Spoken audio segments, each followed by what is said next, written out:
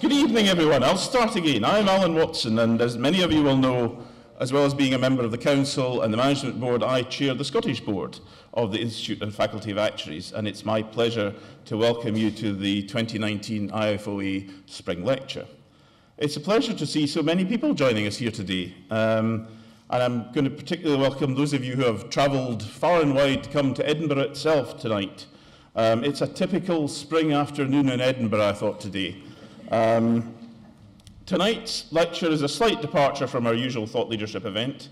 It's the first time that the Scottish Board has joined with the IFOA's Public Affairs and Research team to present a joint lecture. I'm pleased that this lecture will showcase the work of the Scottish Board and the partnerships that exist within the IFOA. Let me extend a welcome to those of you here in the Royal College of Physicians here in Edinburgh. I'm glad we were able to tear you away from watching the latest news on Brexit, which no doubt the developments in Westminster we will be kept up to date with. He's got something with him, right? Yes. I'd also like to welcome online viewers from across the world. We have over 650 people that are live streaming us this evening. I promised some of them I would wave at them. And we also have some people that are actually joining us in larger groups. There is a group of people in Staple Inn in London that are being hosted by Cartina Thompson. Good evening, Staple Inn. There are some people from the old library in the Lloyds of London building that Richard Galbraith is hosting. So good evening, Lloyds of London. And a special thank you to those at Lloyds who have helped facilitate that. In Glasgow, Ben Farmer has got rather a lot of people, I am told. He's packed a few rooms for the Glasgow Student Society. And they've got lots of people watching there. The Institute and Faculty of Actuaries is committed to showing how actuarial science can adapt in a modern and ever-changing world, and our profession is evolving, as many of you will be aware. We're ready to engage and collaborate with other professions to shape and make sense of the future world. And we do this by facilitating and promoting the work of our members and volunteers through our research and policy work. But we also hold events for our members and the wider public to give a voice to our profession.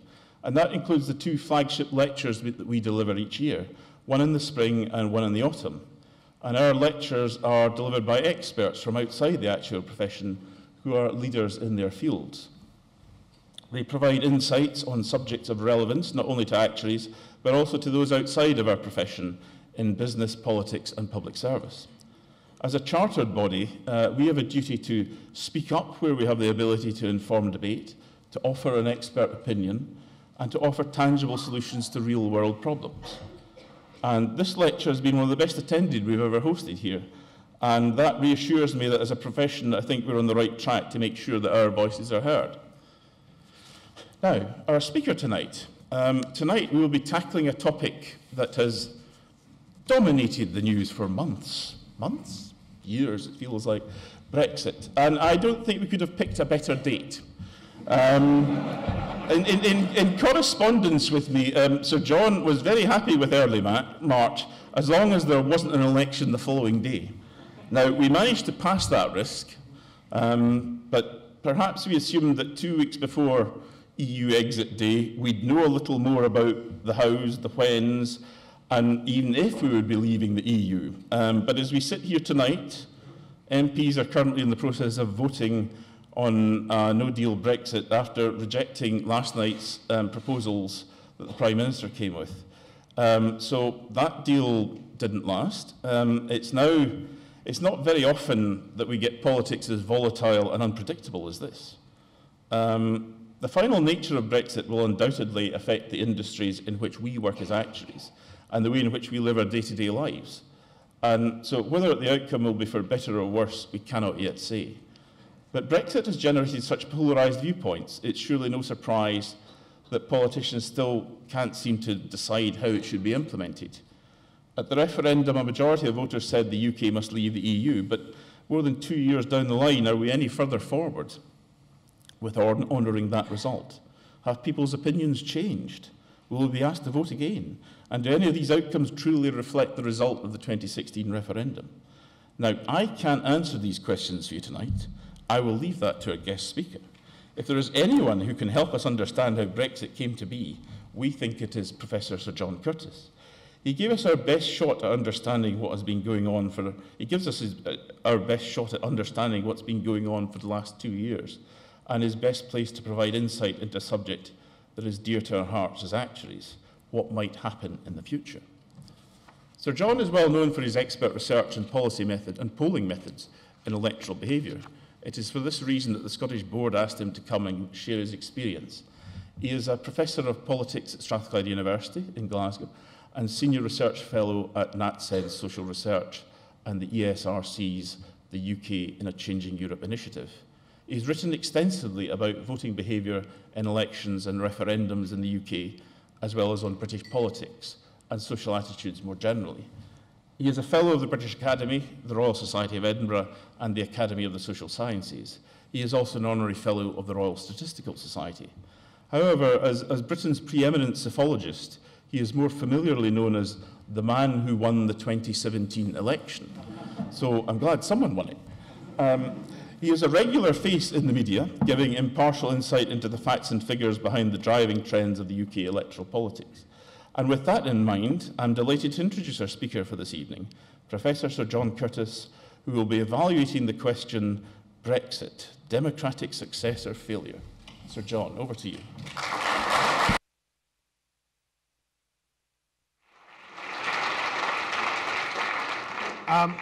First of all, can I express my sincere thanks to the Institute and faculty for organising this. I'm perfectly well aware that they've put quite a lot of substantial resource and effort into organising this, and I'm delighted to be given this chance to give this lecture.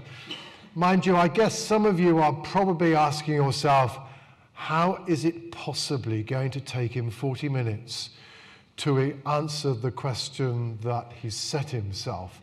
Isn't it painfully obvious? You only need to stand outside College Green for 5 minutes to be aware of what you think the answer might be. Well, actually, if you stand outside of College Green, one of the things you will discover straight away is that there is quite a division in public opinion, because standing outside College Green and constantly making a noise behind the media are a group of ardent Brexiteers, and B, a group of ardent Remainers, and they stand out there even yesterday evening when the weather in London was almost as inclement as it usually is in the west of Scotland.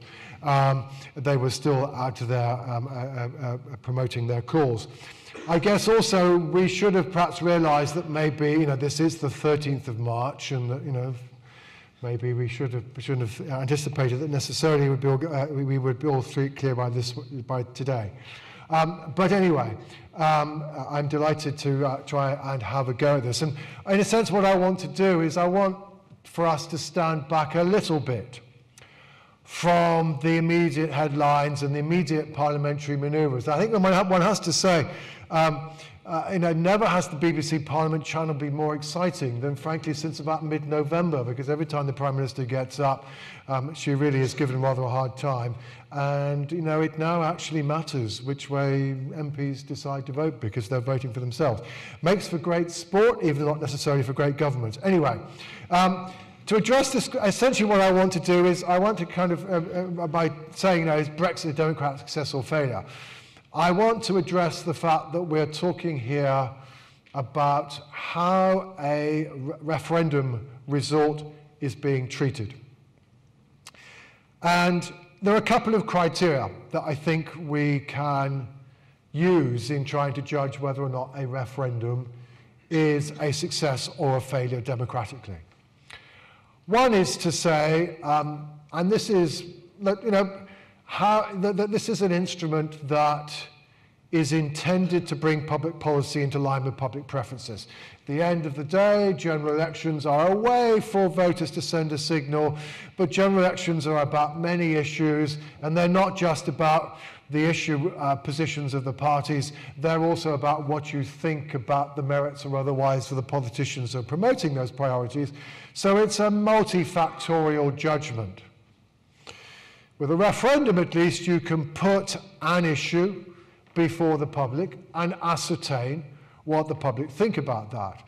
So therefore, we can therefore ask ourselves, well, is it referendum, and is the Brexit referendum, has it been successful in bringing public policy into line with public preferences?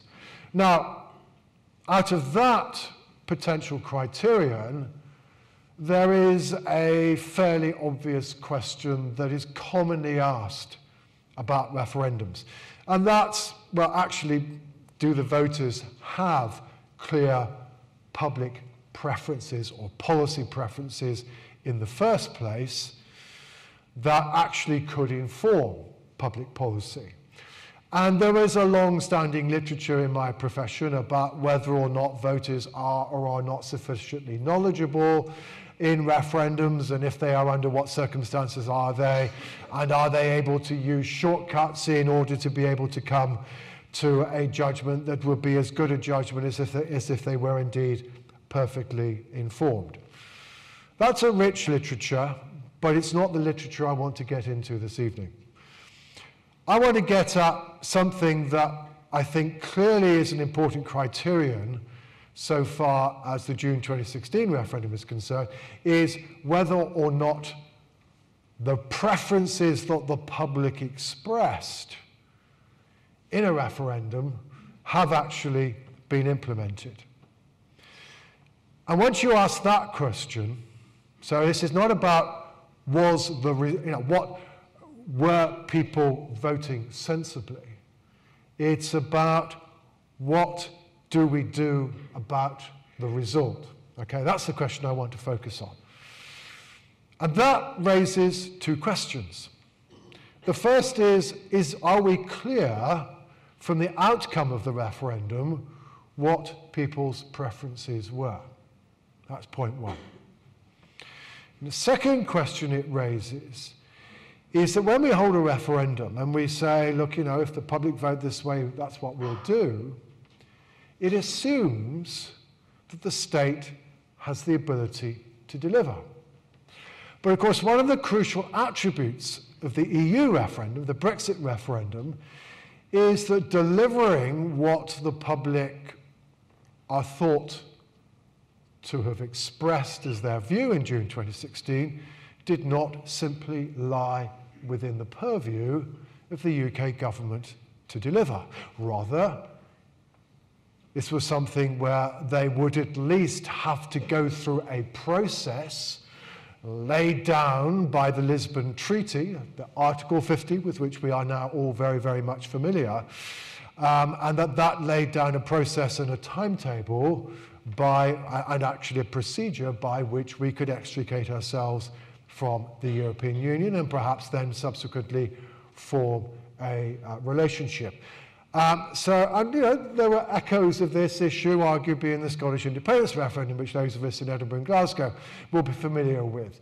The Scottish government proposed a plan as to what independence would look like, and probably we might want to say, well, at least there was a plan, and whereas there wasn't a plan for the Leave vote. But and one thing, however, that very clearly emerged in the Scottish independence referendum is that delivering what was in the Scottish government's plan wasn't solely within its purview to deliver because, for example, it said we wanted to carry on using the pound, but the UK government says, no, you won't be allowed to. And there were other issues of that kind as well. So when we hold a referendum, we say, we the people who are proposing this referendum, we will implement your wishes. It assumes that whatever state body is making that promise has it within its ability to deliver. Now, we've had referendums where that has been possible. When we had the referendum on introducing the alternative vote for the House of Commons, that referendum that I'm sure all of you remember and were absolutely riveted by back in May 2011, it was within the ability of the state to deliver. Indeed, the legislation was written, it had been passed, it just needed the public to say yes, and the public said yes, the rules would have been changed. There's a clear example of where this issue doesn't arise, but with the Brexit referendum, certainly it does. So with those observations, and with the focus then on effectively how effectively Brexit has been implemented, I want to ask three questions. The first, which flows out of the first issue I raised, is, well, what did voters want? What were they expressing in the ballot box? The second then, okay, if indeed the point of this process is to satisfy public opinion, what do the public think of the outcome? So far, of course, We do tend to forget in the immediate heat at the moment that even if Theresa May were to get her deal through tomorrow, that simply starts round 2 of the negotiations, during which most of the issues that we've been talking about will actually be settled. We've settled very, very little about the Brexit process so far. But anyway. And then thirdly, obviously, is, well, that's what the public said in June 2016, but is that still what they'd want to say now? And in the light, perhaps particularly, of what they think of the outcome so far and what Brexit therefore might actually mean, are they still in favour or not? So that's what I want to focus on. So yes, as you've guessed it, I've orientated us towards looking at public opinion. Now, actually, so what do voters want? Well, the truth is that what voters wanted was what was not on the menu, at least so far as the theology of the European Union was concerned. So here's point 1. This is some, I'm going to show you data from all sorts of sources. Some of it's going to come from some research I've done, and this is an example of that. So I've been tracking people doing the Brexit referendum, Brexit process, trying to ask questions that don't include words like single market, customs union, freedom of movement, all that stuff, but trying to turn it all to plain English. And this is simply a question where people look, do you think we should allow European Union companies to be able to trade in the United Kingdom freely in return for British companies being able to do inside the European Union? So it's trying to turn free trade into plain English. The blue line up there is the proportion of people who said, yeah, that's something I would like to see to emerge after the Brexit process. And the orange line are those who said they wouldn't. As you can see, there is no argument about maintaining free trade with the European Union. And it therefore follows that, above all, there was no argument amongst Leave voters about wanting to maintain free trade with the European Union. Both Remainers and Leavers are almost entirely at one on this issue. They were immediately after the referendum, and they have continued to be during the Brexit process. But of course, because the European Union says the 4 freedoms go together, and that therefore if you want to have free trade, amongst other things, you have to have freedom of movement of labour, we also know that one of the issues that was important in the referendum and probably was central to the result was the concern about immigration. So to get at this, and this is one of a number of questions I've used, but this is an example. So this is a question in which I basically said that, out of the Brexit agreement, do you think that so people from the European Union who wish to come to Britain to live and work should have to apply to do so in exactly the same way as people from outside the European Union, which is now going to be the principle that the British government will use if we do manage to extricate ourselves from the European Union. The blue line is the proportion of people who supported that proposition, the orange line, those who are against. Now, this is a bit more controversial. There are some Remain voters out there who will go, no, actually, I don't agree with this. I don't want to see this, because that principle is basically code for ending freedom of movement. But as you can see, particularly at the time of the referendum, although, and this is by no means a unique source of evidence on this, support for wanting to do something about curbing immigration has declined, although it's still the view of a majority. But as you can see, the public, no problem with free trade. Freedom of movement, yes, there is a problem. So although economists would want to argue that the 4 freedoms should go together, you want to have capital, labour, and all moving together, the public don't see it the same way. So if you want to know what the public wanted out of Brexit, they wanted what was not on offer.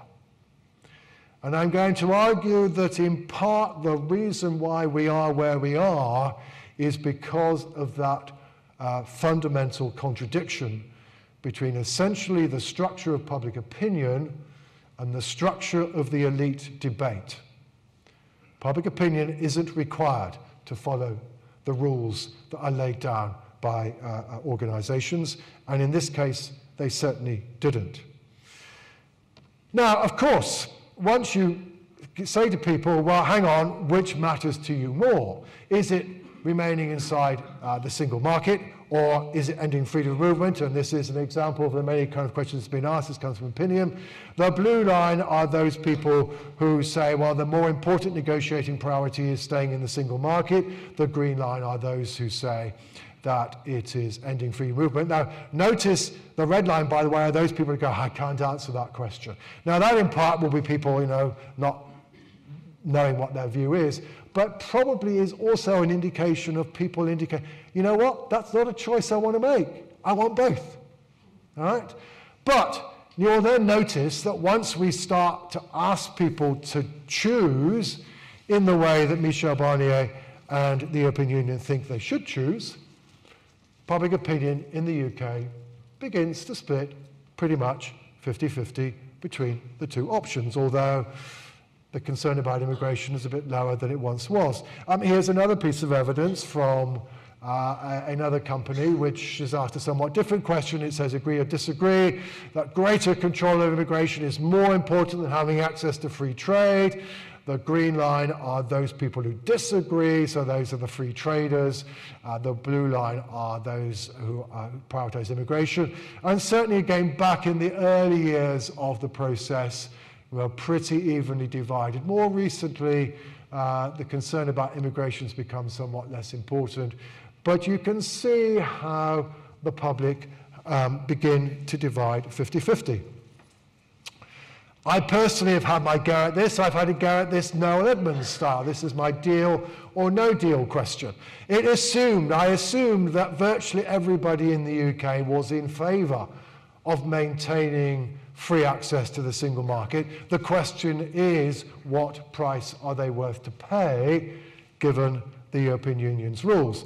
And it essentially says, look, if the only way we can get British firms still able to trade freely inside the European Union is to allow people from the European Union the right to come here, should we do that deal or not? And if you ask that, well, again, if you go back to the early years, here September 2016, pretty evenly split between those who say, yeah, we should do the deal, and those who say we should not. Now it's bounced around thereafter, and again, as you might expect from what I've shown you already, the concern about staying inside the single market now seems to be more prevalent. But again, whereas I could get you complete unanimity virtually on the principle of free trade, once we start saying, well, there's a trade-off here, it becomes more difficult. And above all, of course, what you discover is that although both Remainers and Leavers would, a majority of them, ideally want to end freedom of movement but maintain free trade, force them to choose, and they begin to polarize. So here is the last three polls done by opinion that I showed you earlier. And as you can see, forced to choose, 2/3 of Remain voters go single market, only 14% say ending freedom of movement. And on the other side of the fence, 3/5 of Leavers prioritise ending freedom of movement, only 1 in 10 prioritise the single market. So, the polarization, once you start to force the public to choose, the potential for polarization of public opinion in the UK was clearly evident. And here again, it's a similar picture from my own research. The Remainers willing to do the deal, the Leavers, for the most part, reluctant to do so. So, the potential for polarization of public attitudes was always there. But of course, what's been true, and it's true both of the government and of the Labour Party, both our principal political parties have been trying to seek a compromise. Theresa May, yes, has had her red lines of getting out of the European Court of Justice, ending freedom of movement, and the right for the UK to make its own trade deals.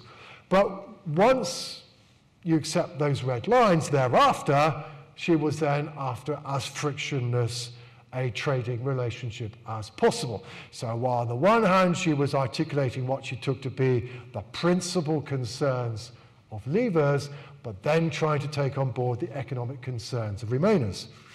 Now the Labour Party is in favour of a softer Brexit, but the rhetoric of the party is that we want to bring together the 52% who voted to leave and the 48% who voted to remain. So yes, the Labour Party says we should leave the European Union, but then of course wants to remain inside a customs union and wants to have a close alignment with the single market. Oh, but by the way, we still don't want freedom of movement.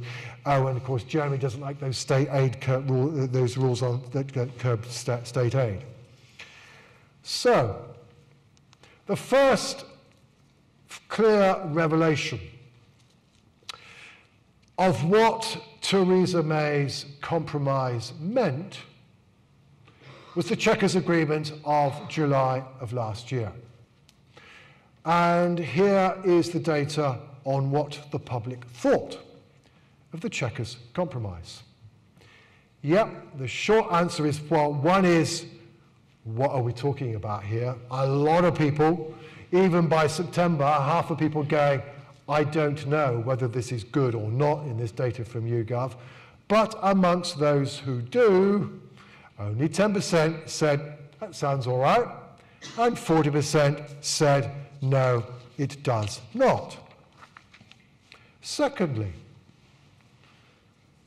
here was a development in the Brexit process that succeeded in uniting the country. Both Remainers and Leavers were more or less of the same view, by around 4-1, that if they had a view, that it didn't sound too good. And indeed, if we just look at the picture a little bit after Chequers, by which point we start to get polling about those Heinz 57 and varieties of possible Brexits that we might have. So here's an example. This comes from BMG. It was done in September. And it's arranged from, on the left-hand side, the most Brexity option, and on the right-hand side, the most Remainy option. But reading from left to right, no deal. Canada, which basically means loose free trade arrangement whereby we basically accept each other's rules, but you have minimum extent of regulatory alignment and minimal rules in terms of permitting freedom of movement. Chequers. Norway, so officially Norway being inside the customs union, but not, being inside the single market, not being inside the customs union, but basically code for soft Brexit and Remain. Blue column is the distribution of the public of the whole, and the orange is the Remainers, the grey line are the Leavers. 2 points to note. First, public opinion is fragmented. None of these options commands majority support of the public as a whole. But two, and crucially, public opinion at this point, or by this point, is polarized. The most popular option amongst Leavers is leaving without a deal. The most popular option amongst Remainers is to remain inside the inside the European Union, unsurprisingly. So by the reaction to the Chequers Agreement and the structure of public opinion by this stage was already one whereby you could see how coming up with a compromise that was going to satisfy public opinion was not necessarily going to be easy. Let's just take a little a parenthetical walk at the moment, however, about, well, by this stage, what were the public expecting? The short answer is not a lot. Here's an example from ORB, asking people, do you agree or disagree that the Prime Minister will get the right deal for Britain in the Brexit negotiations? So this is looking at how expectations are developing as the Brexit process emerges. You will notice there's a period here when more people agree than disagree. It's bounded by two events. Event number one, the first event, is the Lancaster House speech of January 2017, in which the Prime Minister first laid out her understanding of what Brexit should mean. In the wake of that, the public went, oh, sounds as though she's got some idea of what she's on about. And public confidence in the government's handling of Brexit rose. But then, of course, the Prime Minister, a few months later, went for a rather wild walk of the woods of Wales, came back with a general election, which she failed to win, and immediately public opinion in her ability to come back with a Brexit deal that they might like was diminished. And it continues to decline thereafter. And here is Chequers. The Chequers agreement knocks the public's confidence that she's going to come back with something that they want. And yes, you've got it, it hasn't recovered ever since. YouGov, again, how people think the government was handling the process. Again, here is similar. Here's how things improve in the wake of Lancaster House before the election. Here's the election. And it's just got worse and worse. So, public confidence in who was negotiating and expectations of what they were going to get have been diminishing ever since June 2017. But note in particular how the Chequers compromise, which I've shown you was unpopular, served to diminish further expectations and confidence. There was a warning there. What were the public expecting in terms of these big issues in terms of immigration and the economy? Well, actually, so far as immigration is concerned, this is a question asking people every month, do you agree or disagree that Britain will have more control over immigration as a result? Post-Brexit, the blue line at the top there are those people who agree. And as you can see, why continues to be around 3/5 of people who expect the UK to have more control over immigration post-Brexit. What about the economic consequences? Now, this is actually, again from ORB, this is a question which has tended to produce a more optimistic perspective on the economic consequences than have a number of other polling series, but it's the one that's been going on longest, which is why I've used it.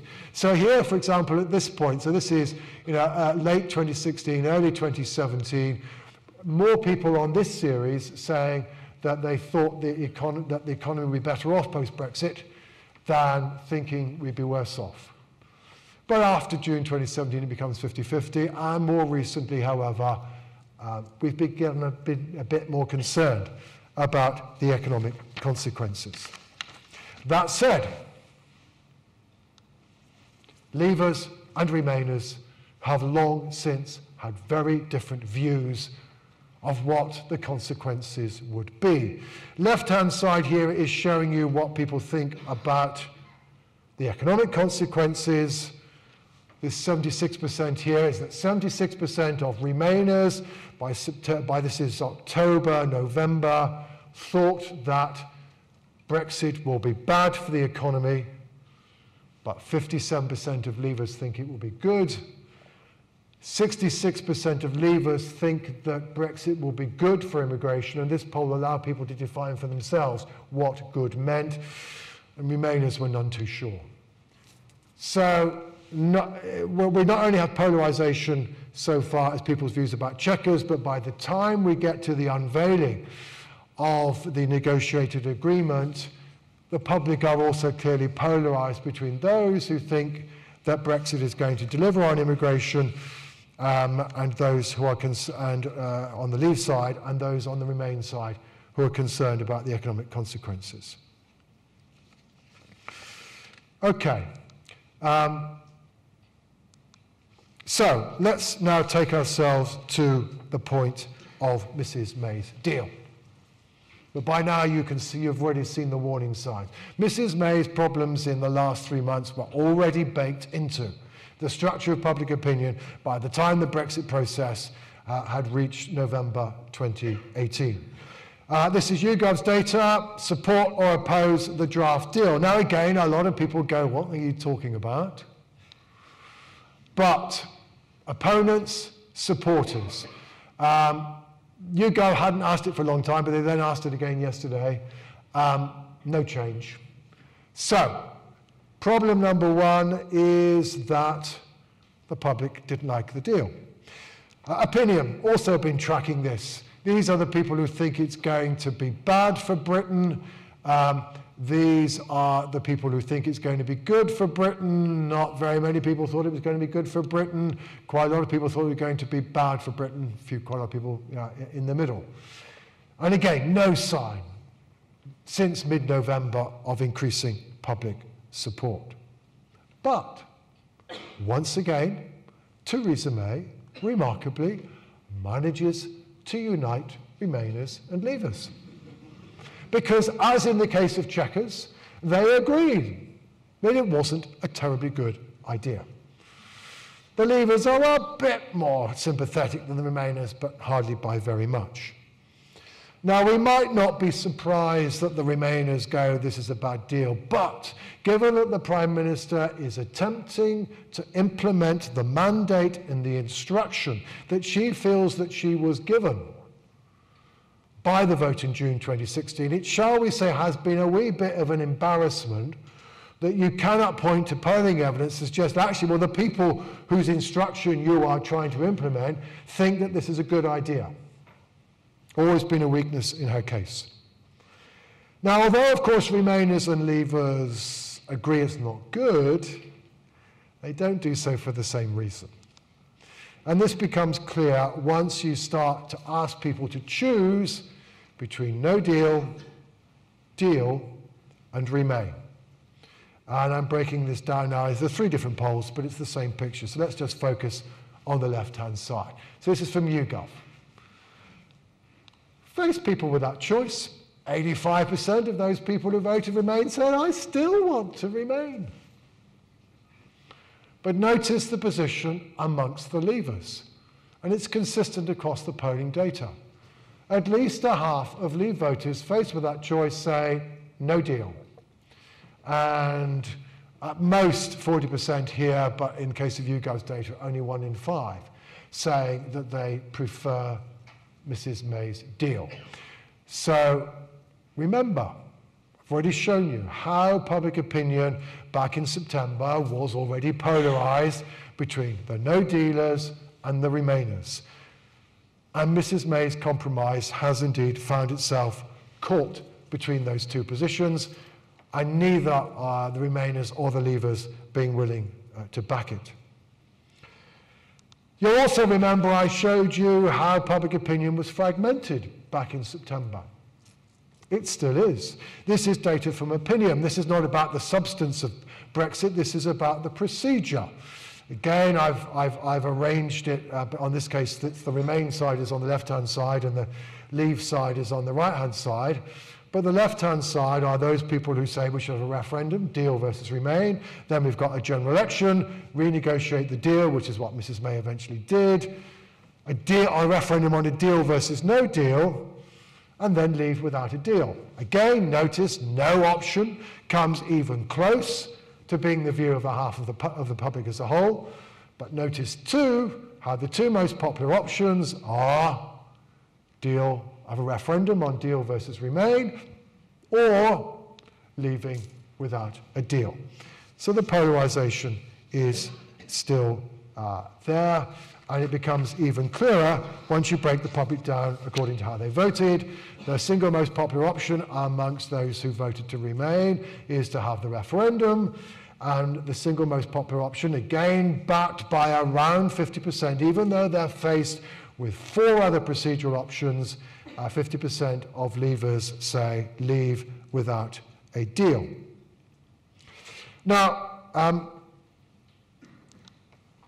you might want to object at this point. You might want to say, well, you're asking people what their first preference is. Why about asking people, well, what would they be willing to accept? What's okay? May not be your first preference. So maybe we should be looking separately at what people think about these various options. And that's what's being done here. Not only are we doing that, but we're also giving people the chance to say, it's okay. The option was acceptable compromise. So people could say it would be good, it would be bad, but they could say it would be acceptable. Now, notice, leaving without a deal, once we talk about the overall public, half the public say it's a bad idea.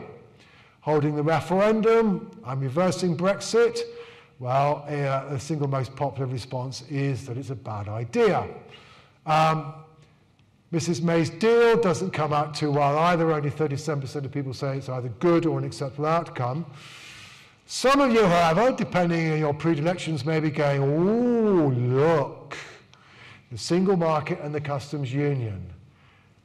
Common Market 2.0 or something similar there too. Looks as though at least maybe around a half of the public might at least be willing to accept it, and only 28% say bad news. However, I want to suggest to you that it's not sufficient if we're going to regard it as something that's an acceptable compromise, for it to be backed by half of the public, if that half of the public basically comes from only one half of the polarised divide. Because when you ask Remainers and Leavers separately about staying inside the single market and the customs union, a half of Leavers go, this is a bad idea. Only around a third of them are willing to put up with it. Soft Brexit is a Remainers Brexit. It is not something that bridges the divide. And indeed, if we go down that path in the wake of the Brexit process, those who are promoting it are already warned. Here is data from Survation, who of exactly the same people gave them two sets of choices. They said choice number one, remain, deal, leave without a deal. You've seen this before, and you already know, therefore, that the deal, which is the middle option, is the least popular of those three. But they also asked the same respondents, remain, Norway, which had been explained a bit, and leaving without a deal. And you will notice that Norway also emerges as the least popular option. So the danger potentially with the soft Brexit route is that it also, at the end of the day, will face the risk of being a friendless compromise. So the problem we have at this point is that having denied the public, the UK public, the chance to have their cake and eat it, we've created the circumstances whereby public opinion had the potential to polarize. It has polarized, and it's still polarized. And the reason at the end of the day why this is so now difficult to resolve is that the House of Commons is frankly doing a brilliant job. It is reflecting brilliantly the fact that public opinion is fragmented, and that we don't like Mrs. May's deal, but we don't like much else otherwise. And it's also reflecting the polarisation of public opinion. But it does therefore mean that coming up with something that's going to satisfy people is frankly very difficult. And to that extent, at least, getting public preferences into public policy. Well, we can get half of the country's public preferences into public policy, but to get more than that is difficult. Right, but, and finally and briefly, but are we still of the same view as we were in June 2016? Now, I have to say straight away, I guess I don't have to warn a bunch of actuaries that what I've done here is a bit dodgy, but I've done it in order to kind of so you can see the point. Yep, the origin on this graph is not 0, it is 36. I've done this so you can see what's happened. This is the question you guys have been asking on a very regular basis. In hindsight, do you think Britain was right or wrong to vote to leave the European Union? Blue line is right, orange line is wrong. And as you can see, up to and including the June 2017 general election, YouGov usually found more people, slightly more people, saying the decision was right than wrong. We hadn't obviously changed our mind. Post the general election, typically YouGov have found the opposite, and indeed in the autumn of last year tend to find the lead of wrong over right increasing, although it now seems to have stabilized, but it's now consistently getting something like an 8-point majority of wrong over right. But there are quite a few polls out there that do actually ask people, how would you vote if there were to be another referendum? This is a moving average of the last half dozen or so of polls since the beginning of last year, which is the point about which you can begin to do it. Blue line is Remain. Green line is Leave. Yep, the polls have been consistently showing, certainly since the spring of last year, a small lead for Remain. Nothing terribly large. Though that said, for most of last year, it was bouncing around at the 52-48.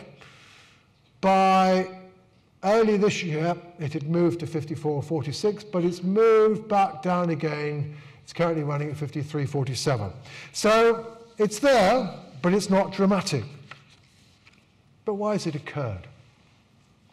Is this evidence that maybe not very many, but at the end of the day, some Leave voters have changed their minds, and that therefore perhaps hanging on to the outcome of the 2016 election as still clearly the will of the majority of the electorate is perhaps a dubious enterprise? It's a bit more complicated than that. Perhaps by now you should not be surprised, given how polarized I have shown you public opinion is about the deal, about the procedures, and about the consequences of Brexit, that very few Remain voters and very few Leave voters have changed their minds. This is the average that you can find in the most 6 polls that have asked people, both how they voted in 2016 and what they would do now. 85% of Remain voters would vote exactly the same way, and 82% of Leave voters would vote exactly the same way. But notice in particular, the idea that Leave voters are more likely to switch to Remain than Remain are to Leave is not the case. Leave vote looks a little bit softer, not least because some of them go, you what? You mean to say you want me to go out and tell you again that I want to leave the European Union? I told you last time, I'm not going to bother again. Anyway, Leave vote looks a little bit softer, but that's it.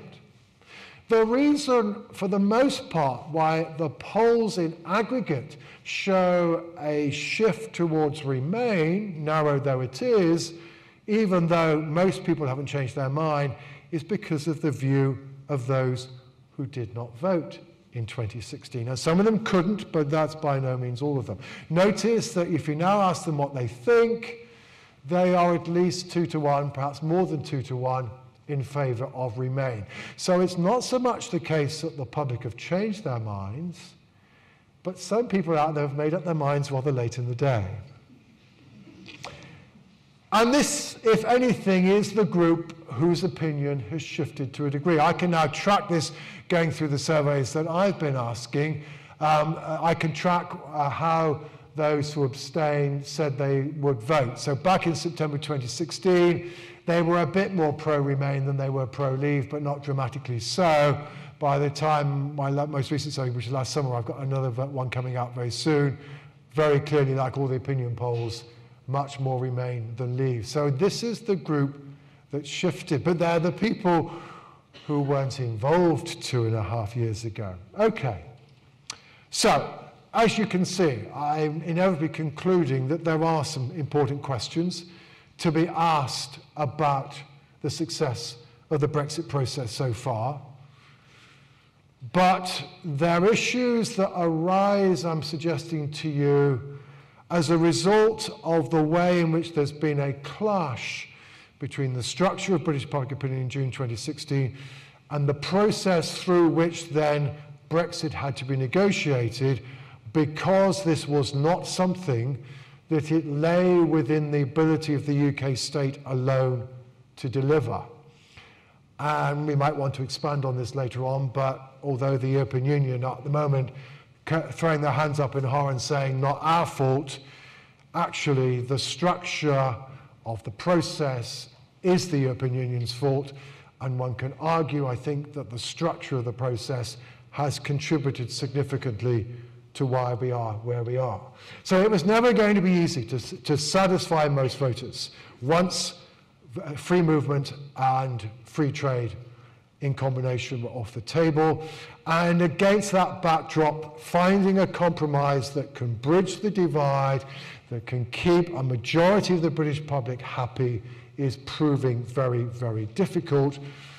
Along the way, that's helped to ensure that we've become more pessimistic about the Brexit process and what it's going to deliver. But that's not made many people change their minds. Please, please, say the Leavers, give us what we voted for. We just don't think that between you, you're providing it. And Remainers go, it's a bad idea. And they haven't changed their minds. Thus the difficulty we face.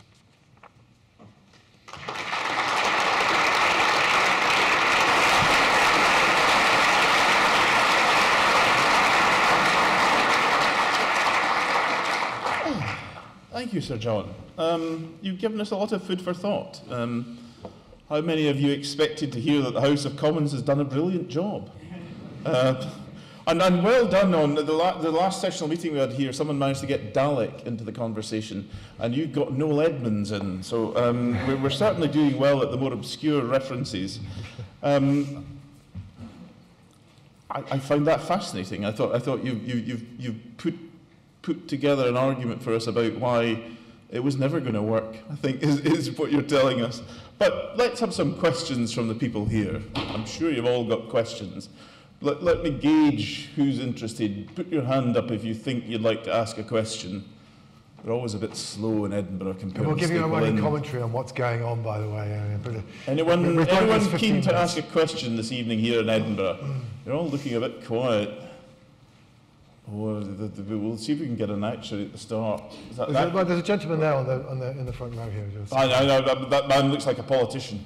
Not that we're going to stop politicians, but we can be nice to the we'll have the gentleman in the front then. But someone is going to have to come clattering down with a microphone. That's right.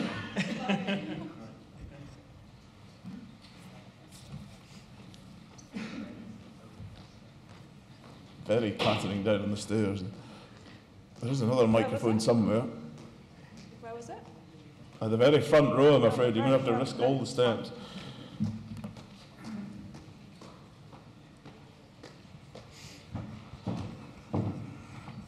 Thank you very much. Well recognised, Alan. I'm Lewis MacDonald, a member of the Scottish Parliament, and really just doing my public duty by kicking off the question and answer session, rather than seeking to impose my own view on the matter. But John, in describing the shift in public opinion, such as it is that you've been able to detect, you said that the shift is most notable among abstainers. Yeah. That then becomes a very important question. Are these people who abstain because they're not interested in ever voting on anything, or because they're not enfranchised to vote in referendums in Europe, in either of which case it makes no difference to the prospects going forward? Or is it simply people who've reached voting age in the last 2.5 years, or have otherwise become engaged with public policy in a way they weren't before, in which case what they think does matter? The answer, well, the best answer I give you is that 57% of them are aged 35 and under. They're disproportionately the younger section of our population. And although the turnout in the referendum was relatively high by the standards of the recent general elections, it still was no more than 71%. And so, in part at least, this is the fact that, as I think everybody knows, younger people are much more likely to vote Remain than older voters. So we shouldn't therefore be surprised that the abstainers are much more pro-Remain. But as I've suggested to you, it isn't just a question that they were always pro-Remain, but rather they seem to have moved in that direction.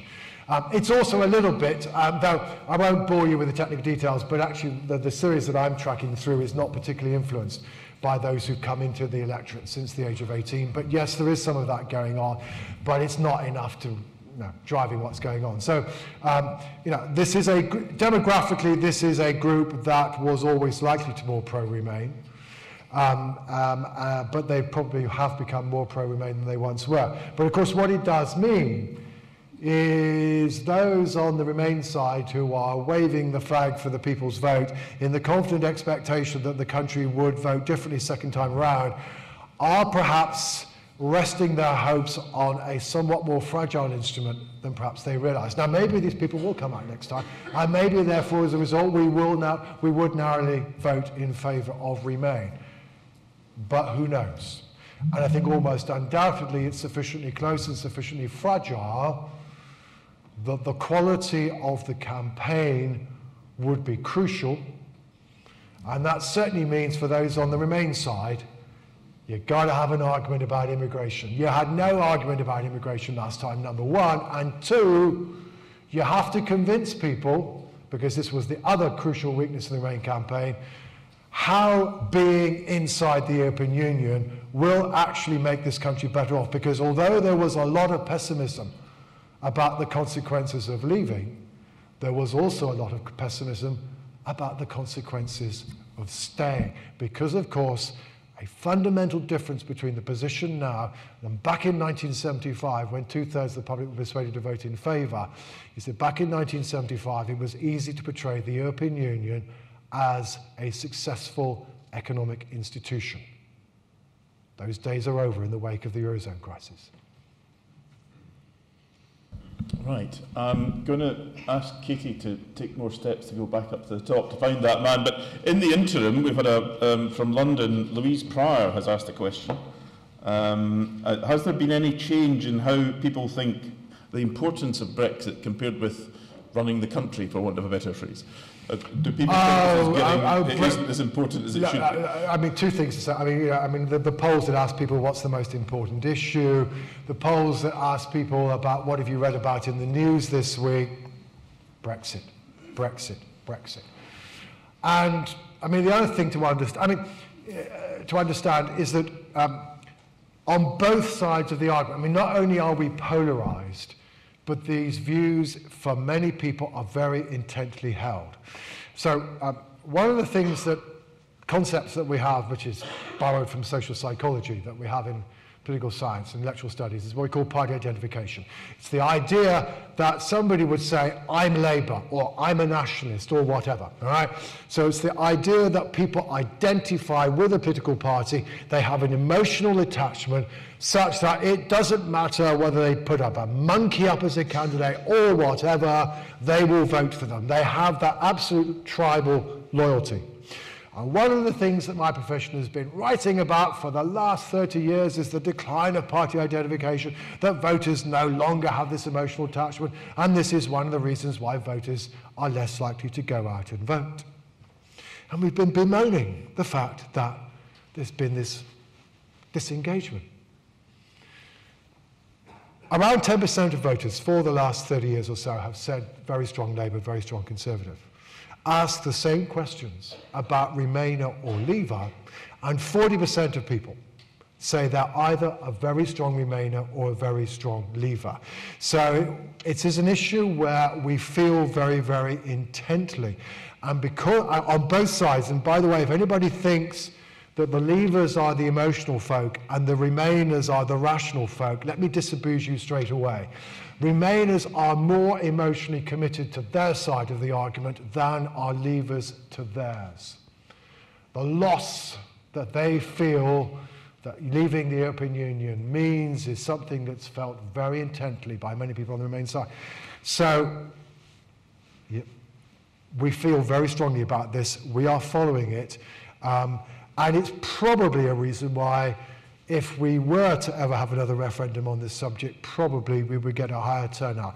Whether we'd reach the 85% of the Scottish independence referendum, I'm not quite sure, but maybe we would certainly get back up to the high 70s that we used to get in general elections, because the level of engagement within the public that used to generate those kinds of turnout in general elections is now there on this issue. We have a gentleman far up in the gods up there. Sorry, we're responsible for taking the microphone away from you. But it's all right, that's fine. It's Howard Walpole. My question was asked earlier, but here's a second one. It was a fascinating analysis. Is this an analysis our politicians have, or at least have access to? Yes.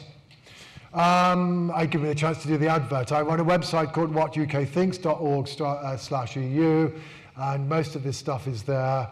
And indeed, I gave a presentation on particularly the second half of what I talked about this evening in the Palace of Westminster just last week. So, yes, they do. And some of them, I've spoken on to those on both sides of the argument, and there is at least some understanding, recognition. But again, the process that social psychologists tell you will happen if people feel very intently to both sides is going on, and that is, selective perception. So we get one opinion poll on Sunday that asking a somewhat loaded question that seemed to show an increase in support for leaving without a deal, but actually they hadn't asked the same question as they'd asked last time, and had 44% of people in favour and more people in favour of no deal than not. That is what Nigel Farage and Ian Duncan Smith will quote every time you ask them what the public thinks about no deal, nor ignoring all the other evidence I've just shown you this evening. But equally, Remainers will very enthusiastically tell you as to how the public, every time we get an opinion poll that has 55 or 56% Remain, the Remainers are out there on the Twitter sphere, desperate to tell everybody about this. So the information is there, but because of the environment within which we are operating, those of us who are trying to provide evidence impartially, we are frankly in much the same pickle as the Prime Minister, which is that people want to believe what they want to believe, and those of us who are sitting in the middle are not sitting in a very comfortable place. So the evidence often gets ignored. Okay, thank you. Thank you. Speaking of the Twitter sphere, we've had a question from Graham Pilmour via Twitter. Are you able to quantify the impact of fake news in the referendum?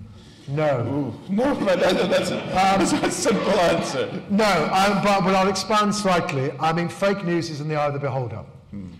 And that was very, very clearly evidenced by the argument about the 350 million quid.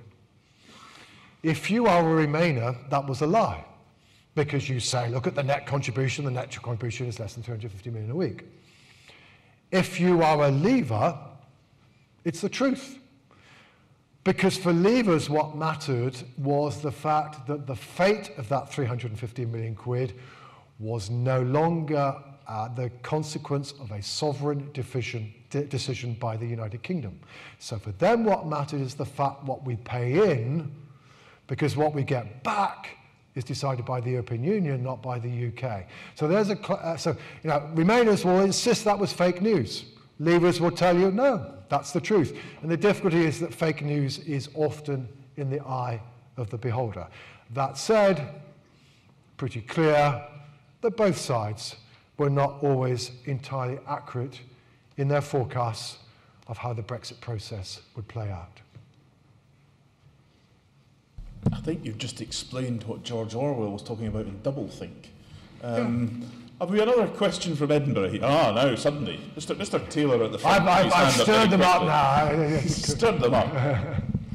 There are some microphones in the middle, Mr. Taylor, if you want to take them.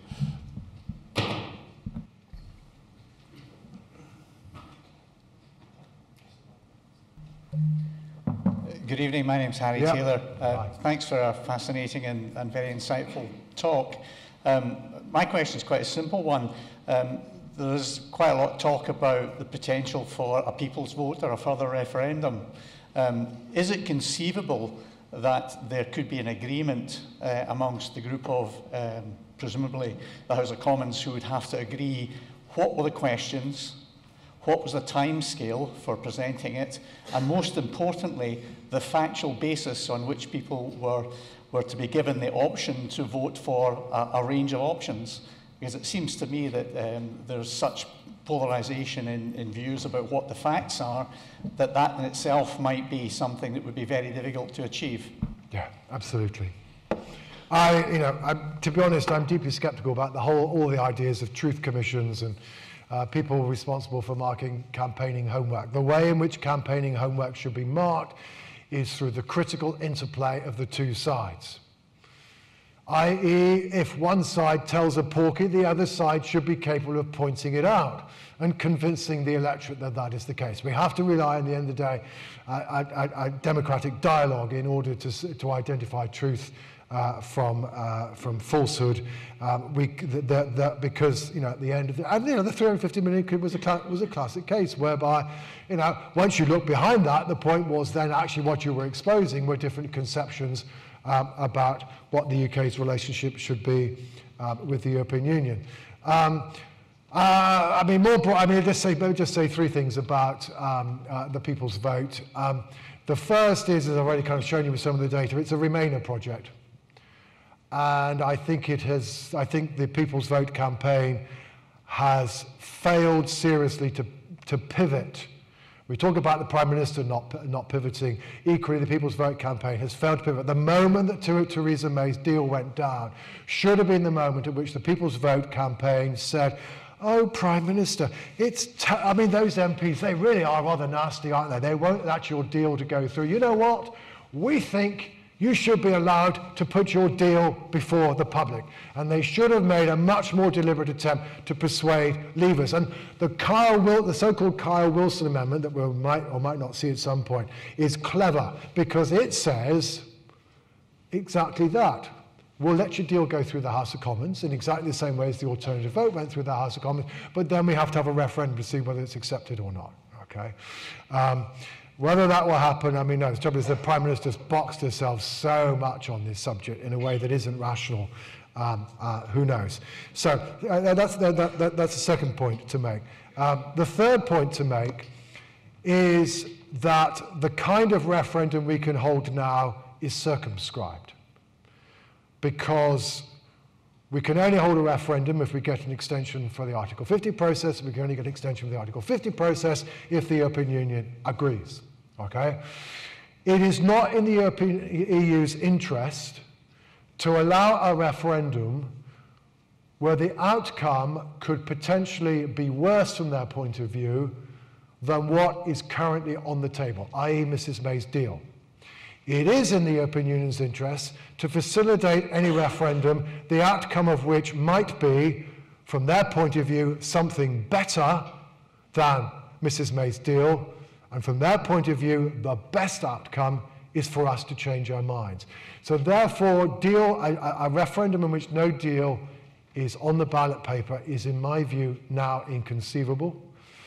But putting Remain on the ballot paper, yeah, the European Union will love that.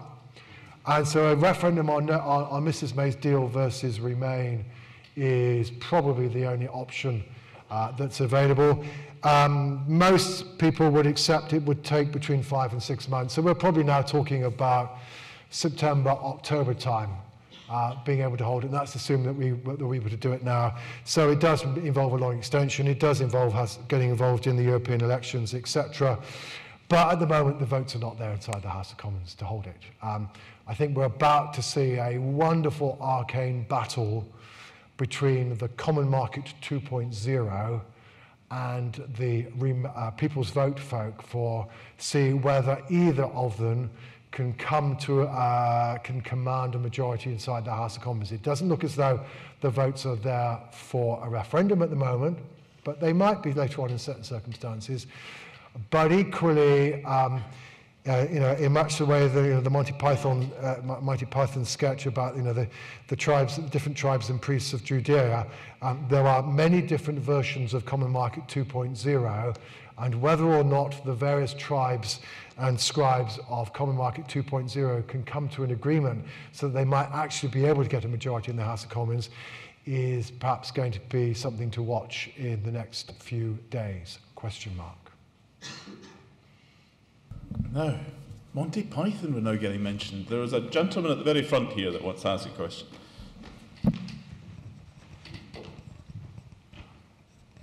Thank you very much, Andy Whiteman, MSP. My sister lives in Switzerland. She votes in referendums all the time. Yep. Are referendums a good idea? In my view, at the end of the day, there are certain questions that you probably do have to determine by having a public vote. The first category are indeed decisions about who should be sovereign and with whom are you willing to share sovereignty. So insofar as any set of political arrangements means that some people, whom we will loosely call lawmakers, have the ability to set the rules and the regulations and that by which the rest of us are expected to live, and also can invoke penalties upon us if we were to fail to do so, our willingness to accept that authority has to lie with public opinion. If at the end of the day the public do not regard those who have that authority as being legitimate, we have a problem. And that's why I would argue at the end of the day, the only way you can legitimately solve the question of whether Scotland should be an independent country or should be a part of the United Kingdom is through a referendum, because with there you ascertain the consent of the people. And I think in truth it's exactly the same issue with the European Union. It's whether or not we were willing to allow Brussels to be part of our lawmaking process. And we discovered, well, I think we've long known that there's been serious doubt within the British public about the legitimacy of that process. The second class of things that I would cover is I don't think I'm willing to allow politicians to decide the process by which they are elected.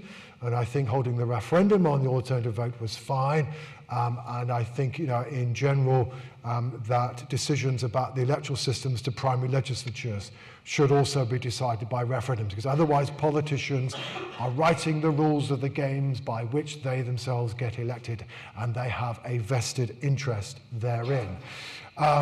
Beyond that, for you to decide. But I don't think there is the same necessity beyond those two things. But I'm acknowledging in what I said right at the beginning, however, is the difficulty one can face, and it was there with both the Scottish independence referendum and the EU referendum, that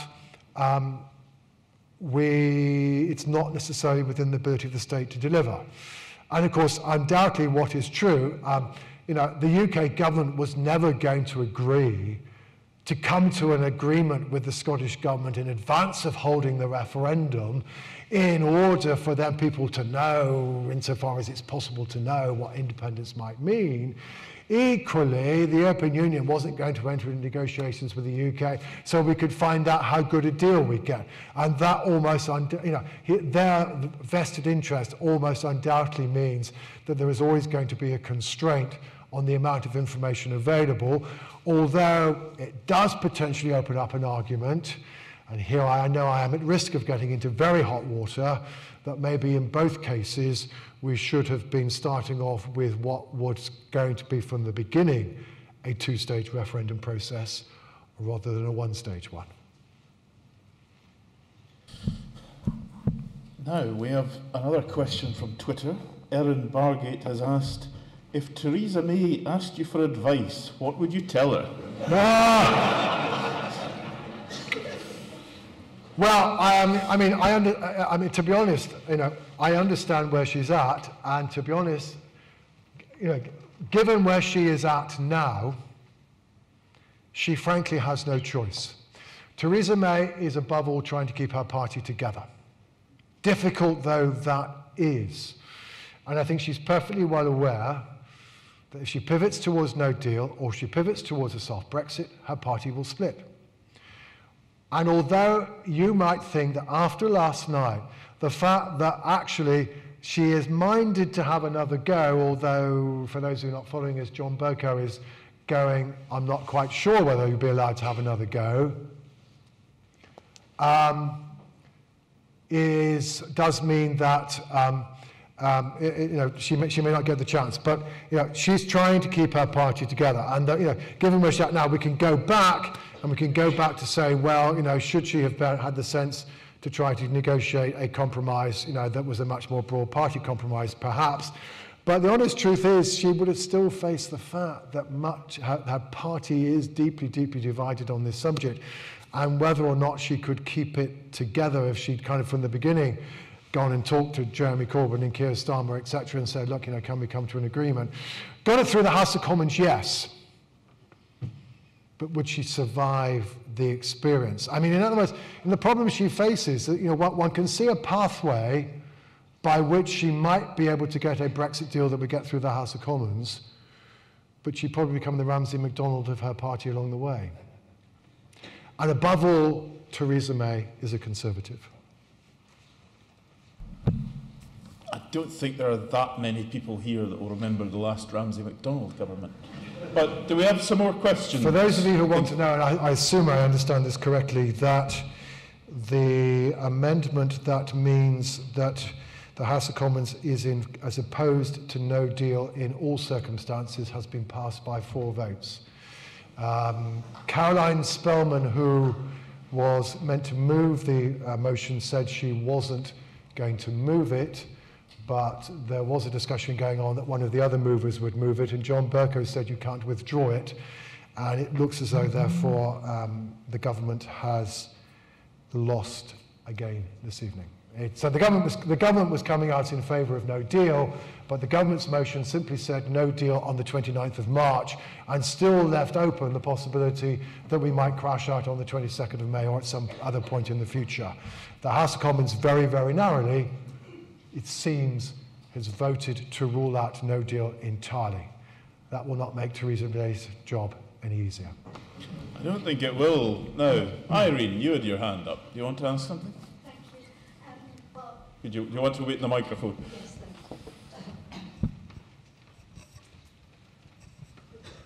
thank you, and much echo the comments made earlier about such a very entertaining and informative presentation. And of course, it was all analysis, numbers, percentages, graphs, and that we absolutely love that.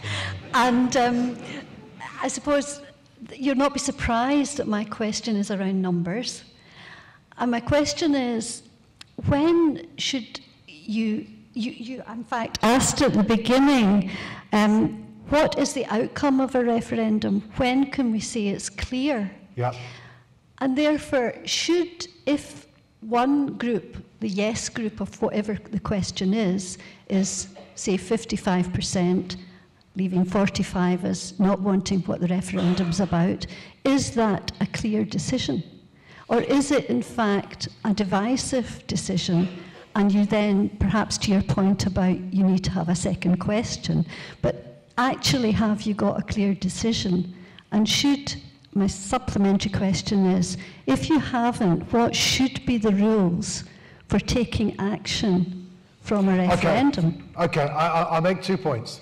The first is that in my view, if you hold a referendum and you discover that a majority no longer accept the institutional arrangements that govern a country, it's very, very difficult to ignore that.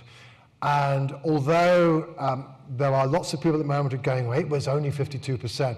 I mean, can I just remind people of the rules of the referendum of March 1979, when Scotland voted narrowly in favour of creating a then Scottish Assembly. It wasn't implemented because there was a 40% rule, and ever since, at least until very, very recently, most people have been saying such rules are a bad idea. Point 1. Point 2, I'll give you a political answer. I think the honest truth is, don't hold a referendum unless you know what the answer is going to be. And referendums are ideally mechanisms for demonstrating a consensus, or the nearest thing to a consensus. They are not necessarily a good way of solving an issue on which you are divided. So at the end of the day, the Scottish independence referendum failed to answer the question, because although David Cameron thought he knew what the answer was going to be, in fact the answer was not as clear as he expected. And again, in 2016, presumably Cameron presumed he could pull off the same trick that Howard Wilson did in 1975 and swing public opinion around. Well, he didn't, and the moment he didn't, it was all in trouble. And Nick Clegg, frankly, should have known what the answer was going to be to the AV referendum before he did it as well. So referendums ideally are held, and so you know the classic case of a referendum which basically was demonstrating existing consensus was the Scottish devolution referendum of 1997. That said, let us remember that the Welsh Assembly referendum of the same date went through very, very narrowly, but nobody, or virtually nobody, there is a scrap the Welsh Assembly Party, but it's small support. For the most part, devolution rights is now not only much more extensive than it was originally, but the principle of Welsh devolution is no longer argued about. So sometimes narrow outcomes do succeed in generating a consensus. And I mean, who knows? You know, maybe eventually, somehow or another, we do manage to get out of the European Union, and we discover, well, actually, you know, much like Norway, well, it's okay, it works. You know, we've kind of got a reasonable relationship, and who cares? Who knows? But equally, we might still be debating about it in 20 years' time.